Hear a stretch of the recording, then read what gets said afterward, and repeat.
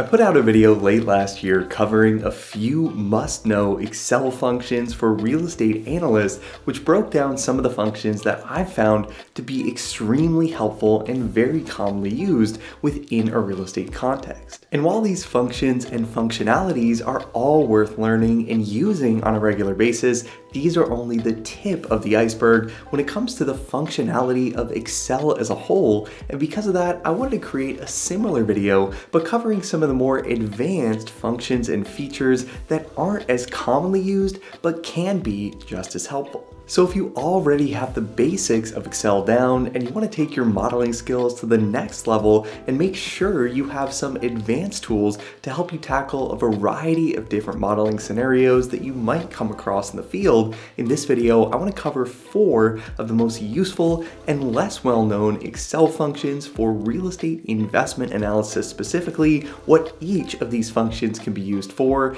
and how these can be incorporated into a real estate financial model.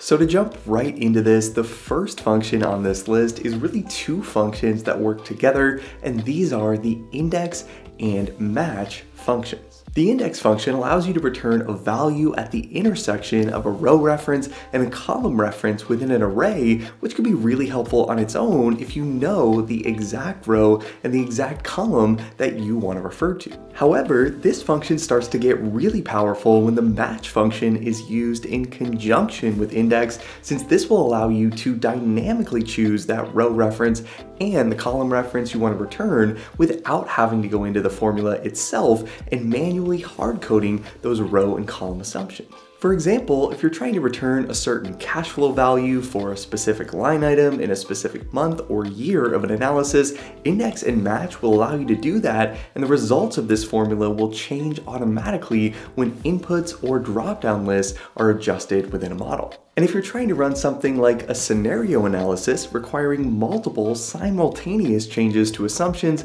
index and match can also dynamically adjust these all at one time, allowing you to quickly and easily implement changes and see how those adjustments impact returns. Now, if you're using Excel 2021 or later, or you're a Microsoft 365 subscriber, XLOOKUP can also accomplish what index and match can do, and if this is available to you, this is also another great option to use to return the same result. However, even if you are working in a newer version of the software, I'd still recommend learning index and match, since in an analyst role, you'll usually start out working in a pre-built financial model, which is very likely to have been created many years before the XLOOKUP function was introduced. So understanding both how index and match work together and how these are used within a real estate financial model specifically is going to be really important if you'll be working in or auditing a pre-built acquisition or development model on the job.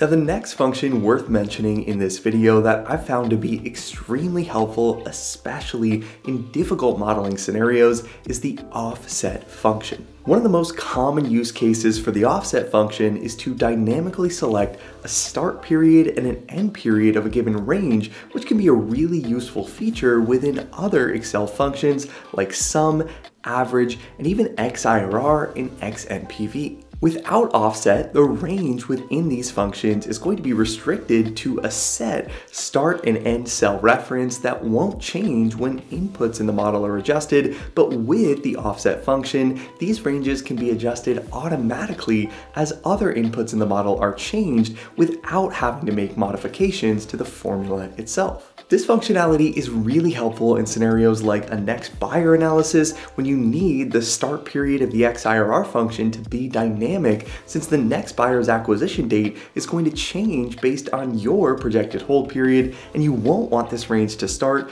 before that initial cash outflow occurs. Offset can also be used to dynamically select the start and end of a sum range, which could be helpful in scenarios where you want to find the total cash flows that occur between 2 dates, but you don't have month numbers or year numbers in the model to refer to. An offset can also reference the contents of a specific cell a certain number of rows or columns away from another cell you select, which can be really helpful when modeling things like rent or expense growth over time, especially especially when these growth rates are applied every X number of months or years within an investment analysis. Ultimately, if you're looking to create a dynamic range in Excel, offset is one of the best ways that I know of to do this, and if you're looking to level up your modeling skills, learning and using this function can be a great way to make that happen. Now, next up on this list, we have a really helpful function to model out metrics having to do with timing within a real estate financial model,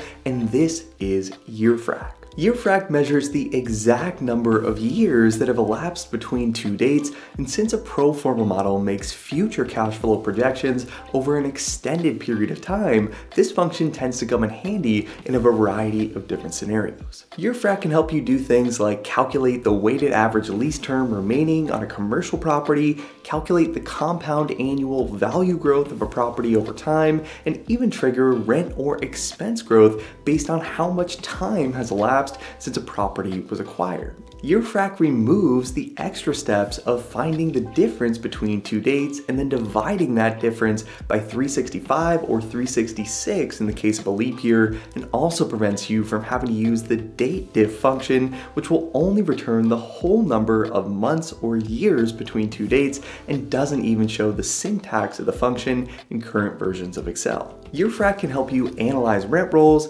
calculate the future value of an investment, and dynamically calculate market rents over time, and because of its versatility, I found this function to be a really useful tool in real estate financial modeling. Now, the last function on this list is especially helpful for improving the visual aspects of a real estate pro forma, and this is the concatenate function. Concatenate can be used to combine the contents of two or more cells within a single cell in a model, and this can be really useful in scenarios where you want to combine something like a tenant suite number with a tenant name, show metrics like the purchase price and the purchase price per unit or square foot in the same cell, or you want to see something like an acquisition fee in percentage format and also as a whole dollar value, both in the same place. One of the scenarios in which this is most commonly used is within a sensitivity analysis, and by using the concatenate function here, you can actually see the impacts on two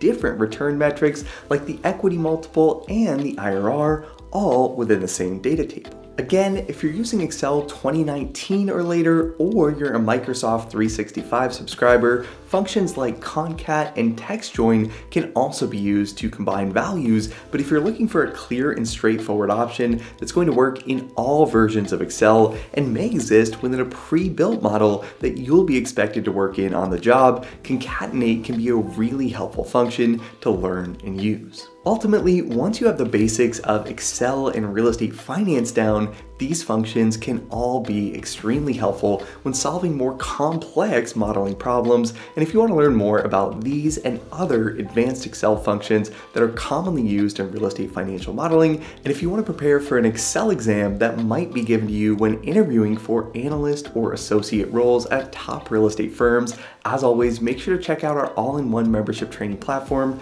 Break Into CRE Academy. A membership to the Academy will give you instant access to over 120 hours of video training on real estate financial modeling and analysis. You'll get access to hundreds of practice Excel interview exam questions, sample acquisition case studies, and you'll also get access to the Break Into CRE Analyst Certification exam, which covers topics like real estate pro forma and development modeling, commercial real estate lease modeling, equity waterfall modeling, and many other real estate financial analysis concepts that will help you prove to employers that you have what it takes to tackle the responsibilities of an analyst or associate at a top real estate firm. And if you like this video and want to see more Excel-focused content like this on the channel, make sure to hit the like button to let me know, and let me know in the comments what other modeling related topics you'd like to see covered in a future video. As always, thanks so much for watching, guys. I hope you found this helpful. Subscribe to the channel if you haven't already to see more videos like this every single week, and I'll see you in the next video.